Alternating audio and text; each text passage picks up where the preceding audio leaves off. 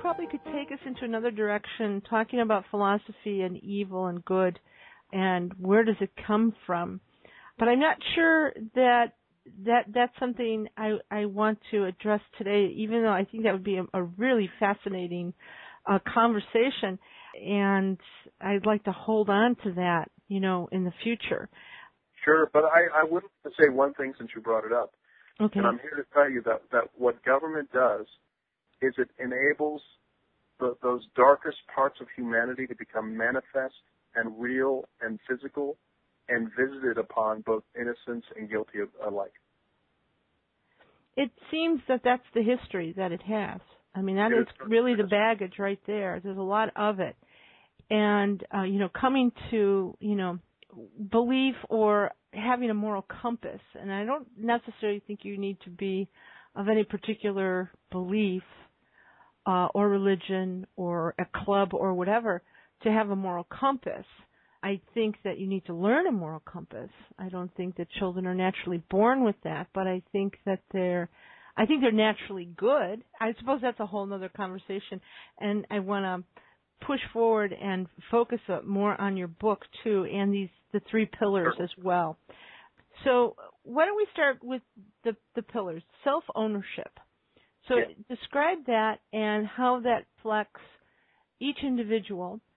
And in our society, and the way things are now, how do we recapture that or even capture that? Well, I think what self-ownership is, it's very self-evident what self-ownership is, and that's the fact that Bill and Liza should be able to do as they wish as long as they don't harm others, and whatever they're forced to do, they can only be compelled to do that if they decide to do so through their own consent. For instance, I think what's wrong with the left and right today, Republicans, Democrats, Greens, even Libertarians, because Libertarians, a lot of them tend to be minarchists, which is limited government folks. What they're actually stipulating is they're saying that my neighbor is my property. Yes. That's what they're saying, because what it is that, let's suppose there's a 30% marginal tax rate. What that means as a more minor demonstration project of that is that Bill comes to Liza's house at the end of every month, and I say, Liza, I need 30% of your stuff. And you say, but I don't want to give you 30% of my stuff. And that's when I take out my gun and I screw it in your face and I say, Liza, you want this to go the hard way or the easy way?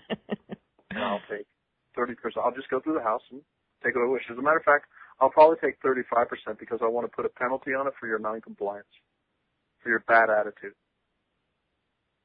That's the consideration of your neighbor is your property, because when somebody votes for a local tax increase for their school, that's basically what they're saying.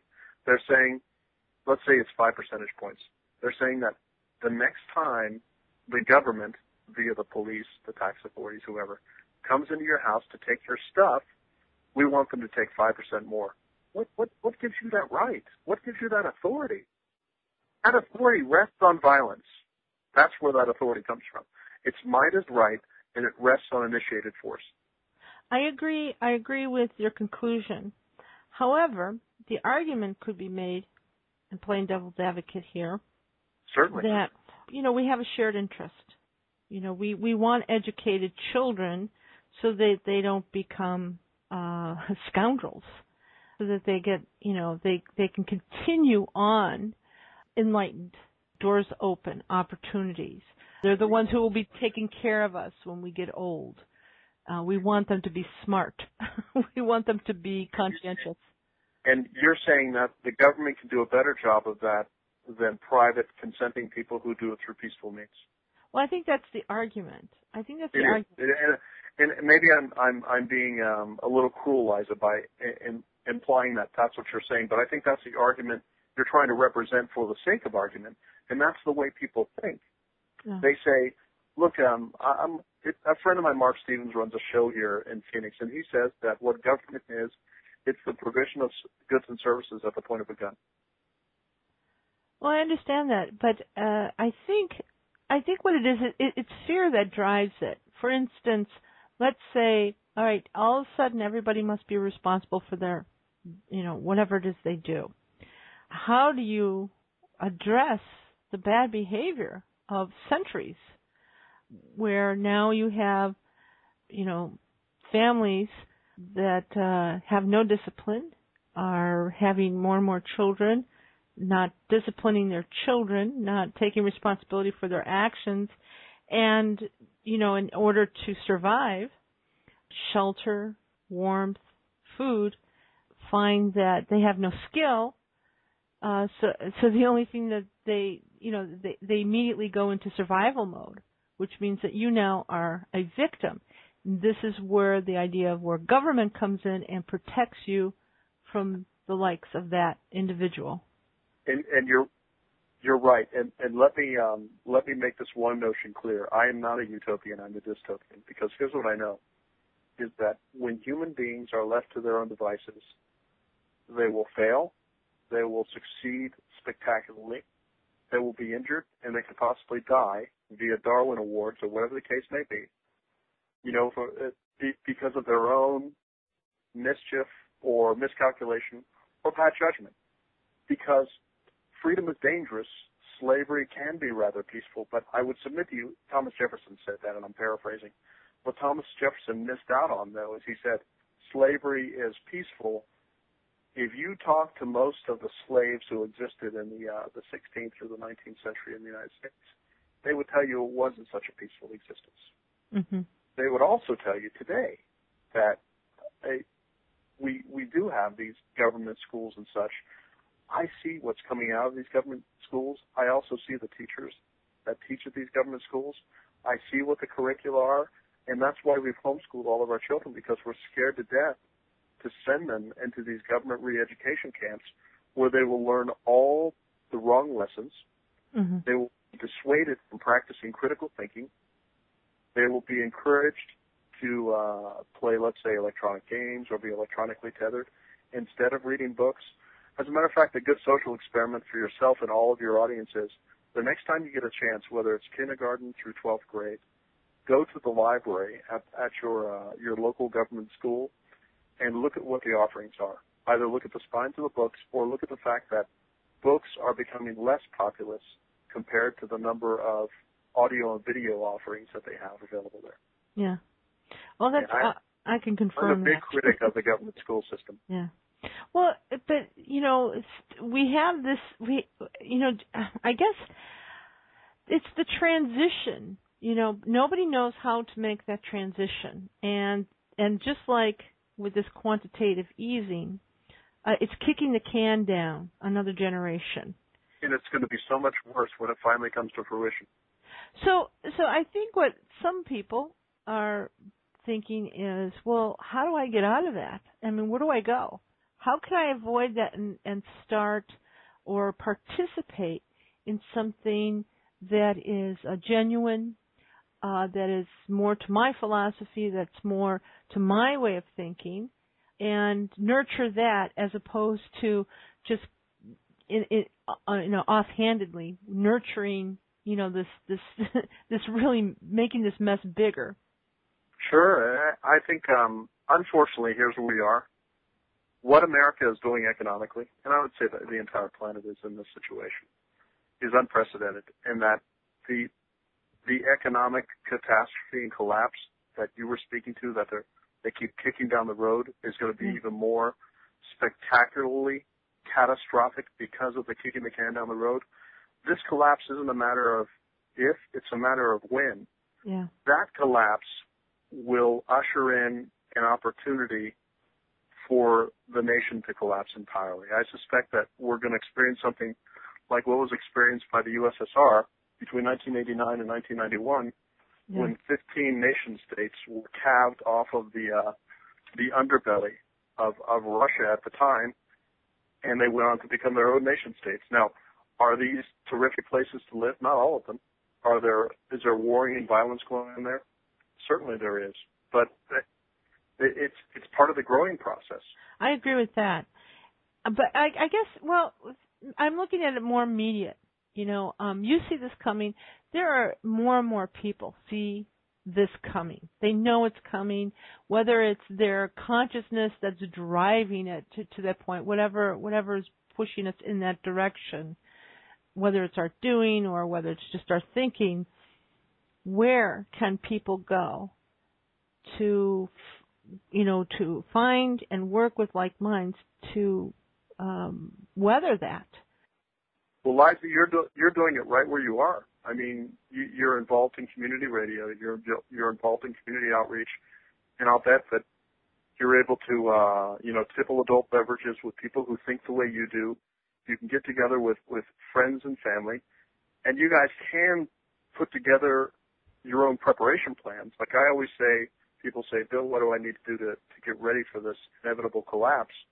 And I hate to sound like I'm foreshadowing an event that's going to be, put us into the dark ages. I really don't think it's going to be that way. But I advocate G3 and critical thinking, gold, guns, and groceries. You have to prepare with that, and critical thinking, where it's what you and I have been doing for almost the past hour, and I'm certain that you do on your own time and I do on my own time with my circle of friends, where we're constantly conducting Socratic drilling on why we think the way we do so we can improve our worldviews, our perspectives, and make sure that we have an accurate picture of what's going on instead of this kind of zombified somnambulance that animates so much of the American populace, where it's the next football game, it's the next adult beverage, it's the next issue of People magazine, or what Hollywood star is stooping who. That kind of banality, that kind of living through celebrity, watching sporting events, stuff like that. To me, that's not real living. Now, of course, you will have members of your audience who will contest that and say, well, I really like sports, and that is what I like. And maybe they have a whole room devoted to a particular sports team with the jerseys and trophies and pictures. And that's good for you, but it's not good for me. That's Wisconsin. Green Bay Packers are very, very, very popular. They're like family members, I think. I guess what I'm getting at here, at least in talking about the immediate future, I don't know, maybe it just feels this way because this is the news or what I focus on, and that this collapse is coming quicker and quicker and quicker. I just feel like we're moving closer and closer and closer to it. It's going to happen, and when it happens, it's going to be devastating. It's going to happen all at once. It's going to be like nothing we have ever experienced before, because in the 1930s with the Great Depression, the other depression, not this one, people were much closer to their food. Family farms were the norm, not the exception. Yeah. People knew how to fabricate things. They could actually sew their own clothing. They knew people who knew how to make shoes or tan hides or do all the things that fits into Maslow's hierarchy as far as all the things that we need to survive at a basic level. People don't have that today. I mean, look at city folk, Liza. City folk pride themselves on their lack of self-sufficiency. Yeah. They wear it as a badge of honor not to have anything in their refrigerator, don't you think? Well, just talking to people, they don't know how to grow food, they don't know how to can, they don't know how to sew, they don't have the skills. And right. I try to tell at least the students that I come across, get a skill. Learn how to do something. Make something with your hands. Don't just fill in, the circle to answer the question. Don't just go and read books. Read as many books as you can. Read as many philosophies as you can. But you've got to do something with your hands. You've got to learn how to make something. I'll tell you what's really been scaring the starch out of me lately, Liza, is I've been doing a lot of research into electromagnetic pulse. And William Fortune did a book called 1 Second After, and there's probably a dozen fictional narrative accounts that are novel form about what EMP would look like and what its electromagnetic pulse, and it can either occur as a result of solar flare activity, like the 1859 Carrington event, or it can be a nuclear weapon that is detonated at a high altitude. Fortune in his book, and a number of other authors of both fiction and nonfiction, have postulated that if an EMP event occurs globally or just in the United States, at the end of 1 year, 95% of the population will have died off. Yeah. Well, there are a lot of people who believe that that's in the works. That is something that to reduce the population. It's almost beyond belief. At the same time, the fact that it's possible is frightening. Well, that I think we're going to end up going towards another topic in that direction. So I'm going to add that to something in the future, because this could go on for a long time, and I'm trying to stay focused here. So let's hold on to that. But I do want to say this idea of self-ownership, which bridges us nicely into contracts, and that's not hard to understand. My word is my bond. Yeah, and that's the functioning, that's the building block of a voluntary society where, let's suppose you're a teacher, and let's suppose I'm a consumer of teachers because I have children. You and I would enter into a contract which I would say, for the next year, I'd like you to tutor 3 of my children for the following price. Mm-hmm. I will abide by the contract by paying you. You'll abide by providing me with a service. Mm-hmm. No one's put a gun to one of our heads, and both of us leave perfectly satisfied, because hopefully we will have arrived at a price that satisfies both of us. And most likely, I won't give you a price that doesn't satisfy me because I'm paying you, and you won't be satisfied with a price that you accept when you offer your services to me unless you're happy. So, that's one of the glories of capitalism in my mind, is that there is no greater engine for innovation than the profit motive. Yeah. There's no other. Well, and there's a couple arguments there for that. I know that I've talked to even the most hardcore socialists who say, in this aspect, creating a market, you can create a market. It doesn't necessarily have to be a profit market. It has to. It's impossible to do otherwise. Well, but I guess it's all the tide lifts all boats, as they say. There are a couple of different philosophies that I've come across. One is this philosophy where the rate of pay for the executive is within a certain margin of the worker, and as the workers develop or make more product, and the prices go, or the product sells and the prices go up, that the workers share in that as well. And I think that's Marxist garbage and economic illiteracy. Ah, okay. Yeah, there's an argument there.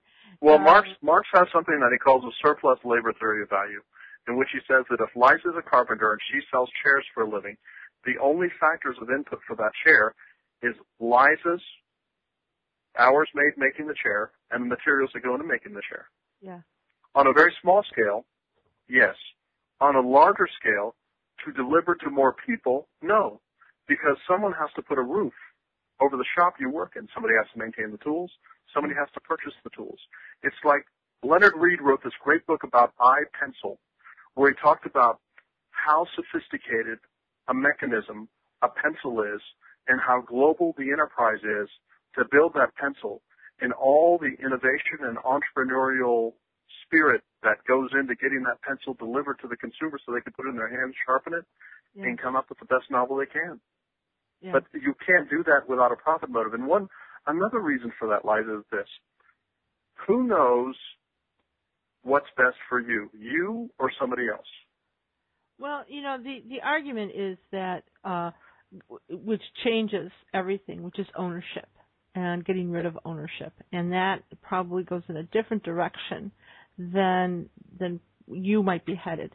But that goes in a complete, as a matter of fact, the direction that goes in when you rob me of my self-ownership and you rob me of ownership of private property and such, the direction that goes in is the 5,000 years of government tyranny that has been visited upon the East and West in the past. That's exactly where it goes. There's no other destination for it when you take away private property and take away ownership. Yeah. Well, the argument for or against capitalism is this hierarchy, and it is a straight line.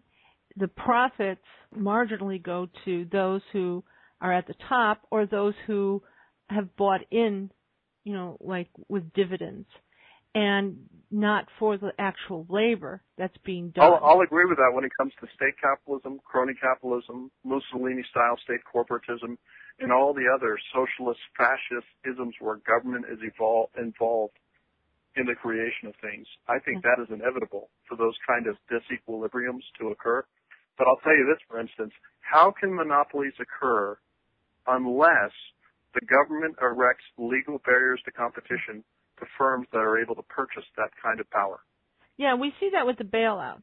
Definitely see that with the bailouts. If the government did not step in, all those banks would have gone under. They would have been broken up, and things would have been quite different. And they should have gone under. GM should have gone under. All of these companies on Wall Street should have gone under because people say, well, too big to fail. There's no such thing as too big to fail.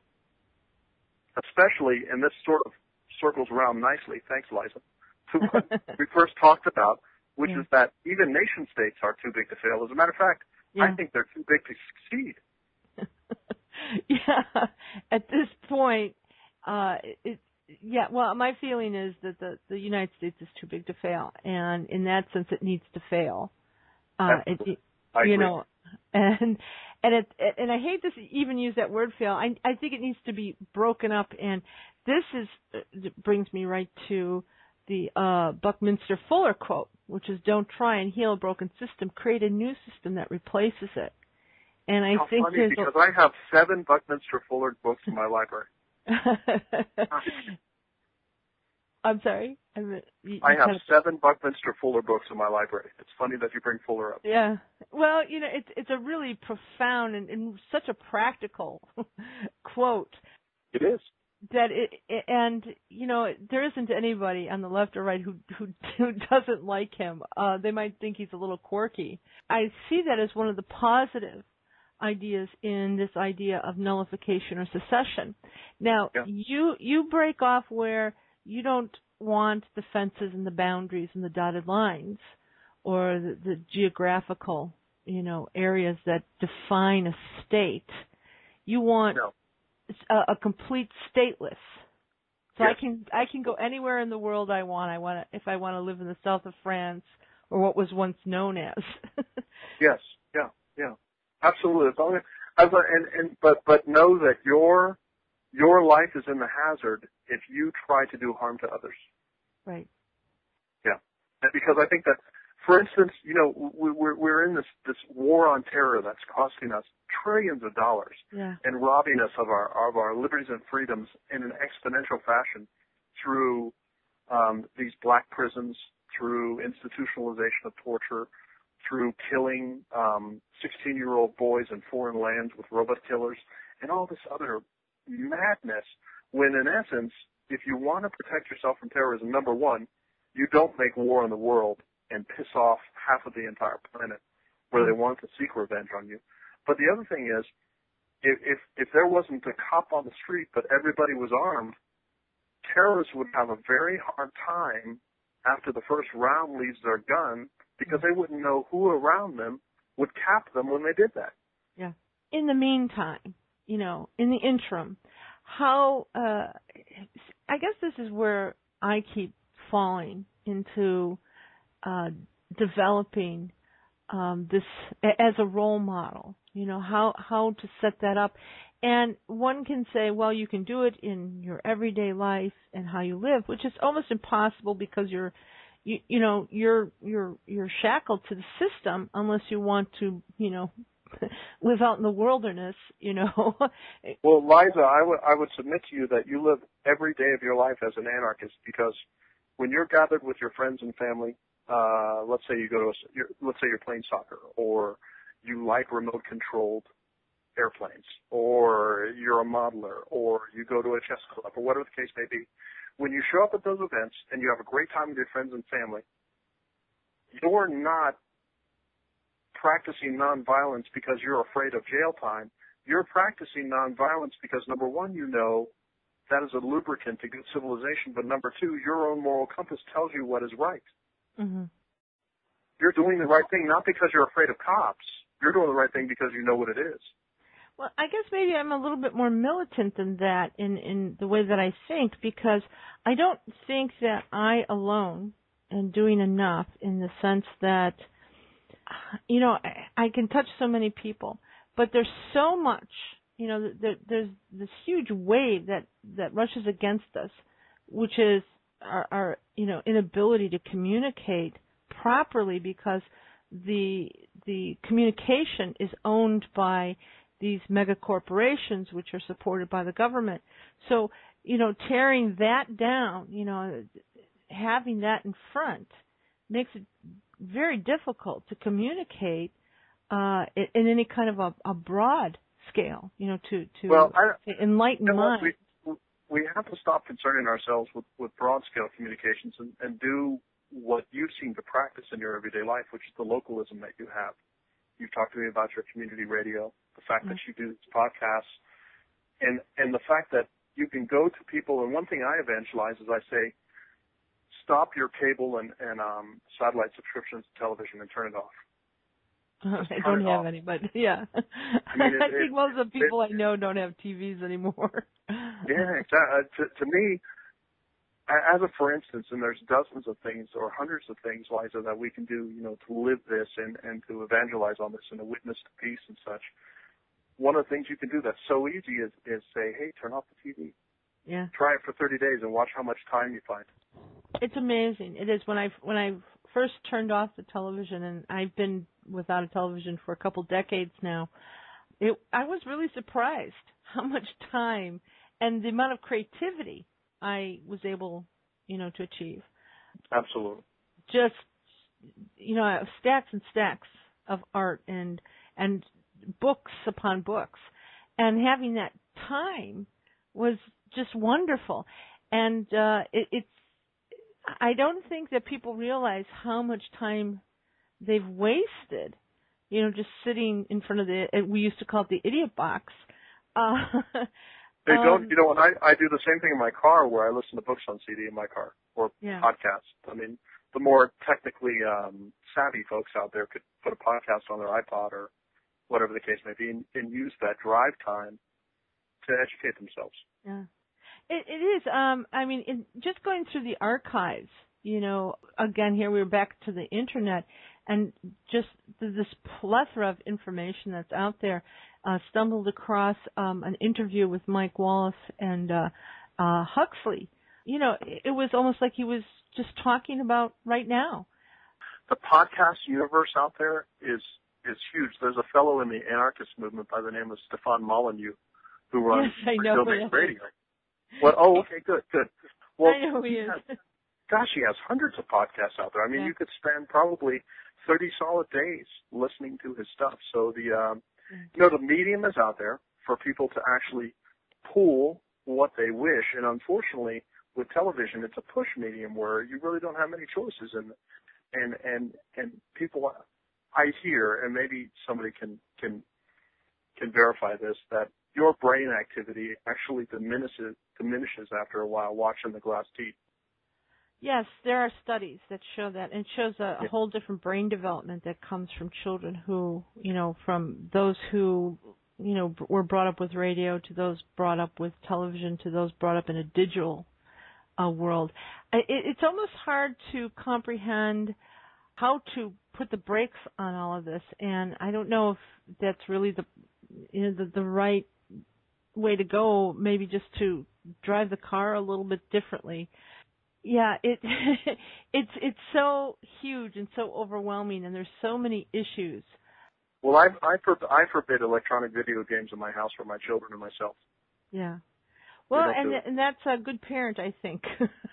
Yeah. Although I'm sure that, and I know firsthand the arguments I would get against that from parents who would just look at me and their mouths would drop. What do you mean? That's bad. Well, the reason parents have to do that is the same reason that unschooling doesn't work, and the same reason that government schooling doesn't work. Yeah. What we're taught is that you have a group of 12th grade students or 6th grade students or 1st grade students, and they're spending so much of their lives being mentored by one adult, but they're surrounded by a horizontal band of an age group, and they're supposed to take on what that horizontal band does in a Lord of the Flies fashion, in my opinion. Mm-hmm. And that's what's going to guide their behavior. The reason parents must guide their children's behavior is because we're adults. I mean, one of the biggest differences between children and adults is your ability to take responsibility for your own successes and failures. Yeah. And everybody's successful. Everybody gets an award. Which is awful. Today. Yeah, and, then we get into the whole parenting issue. So, it's, again, we come to the opportunity that we have with the access to the Internet and this, all these ideas that are out there. And then we're up against, this commercialization of everything that is this trap and keeps people in a certain in a certain way of thinking and in line. And I think that's, and that fear that if we don't do that, or if the government doesn't do that, or if corporations don't do that, if our culture doesn't do that, then we'll have complete chaos and mayhem. I don't agree with that at all. For instance, one thing I want is to see the reduction and elimination of all police forces. For instance, look at it this way. There are twice as many private security forces out there, what we like to make fun of as mall cops, as opposed to the statist cops. How many times have you seen police brutality videos with statist cops on YouTube? How many women have you seen savaged by cops on YouTube? Savaged by cops. There was a recent incident where I think it was Kentucky or Pennsylvania. One cop had raped 7 inmate women. Oklahoma has one of the highest per capita rates of this because they have one of the highest per capita rates of female incarceration. Now, look at the converse. How many times do you see mall cops getting into trouble for brutality? When you say mall cops, you mean like at the shopping mall? Exactly, and they're not state cops. They're hired by the mall. Yeah, security. Yeah, the reason why you'll find that it happens much less, they're not hired on by the government, number one, but there's another key thing here too. They are bonded and insured, mm-hmm. and they are civilly liable for their behavior. So if they take a minute to savage and brutalize somebody, they could spend the rest of their lives paying restitution to that person. Yeah. You'll notice there's an unlimited immunity for statist cops at the local, county, state, and federal level. They can do anything they want. And let's say, Liza, in your city, burg, village, or county, a cop misbehaves, and a civil suit ends up with a $20 million award to the victim. Mm-hmm. Who pays that $20 million award? Taxpayers. Taxpayers do, yeah. Don't you think that's a silly incentive process? Well, as a taxpayer, I do. Yeah, absolutely. I think, yeah. Plus, I just think cops have too much control for so many reasons. I probably agree with almost everything you've said. Philosophically, nonviolence, responsibility, without a huge collapse. How do you wake people up? Oh, I don't think it'll happen as long as they're on as long as they're on a government welfare tube of one type or another. When I say government welfare, I'm not simply talking about people, young families that get WIC and people who get welfare payments. I'm talking about corporate welfare. Yeah. I'm talking about all these wealth transfers from Liza and Bill's pocket to somebody else, and the only reason that money's being transferred is because there's a gun against our heads that says, listen, you're going to sign off on this, you're going to pay your taxes, and not only that, we're going to make your children, your grandchildren, and your great-grandchildren pay for these present outlays even though they don't provide for a future investment. It's just shocking to me that with this new quantitative easing by Ben Bernanke, where we're shelling out $40 billion a month to the banks to buy their toxic waste, and nobody's saying anything. Well, Ron, I'll tell you, you had mentioned him earlier. Ron Paul's saying a lot. You don't see him on the front page of Drudge or Huffington Post or NBC. No. But you know what? The Ron Paul movement among the youth is huge. Yeah. I don't think there's anybody since the America Firsters in the 1930s who has motivated so many people to think that minding their own business should become an imperative in life. That was the end of part 2 of my interview with Bill Buppert. Part 3 will broadcast next week. I also hope to invite him back with a list of follow-up questions. If you have questions for my guests, please send them to 3wordsradio@gmail.com. In the meantime, our shows are broadcast at River West Radio and archived on YouTube at 3 Words Radio and at 3wordsradio.org. Remember, these are your airwaves. Support and take good care. This is Eliza Brooks. Thank you for listening.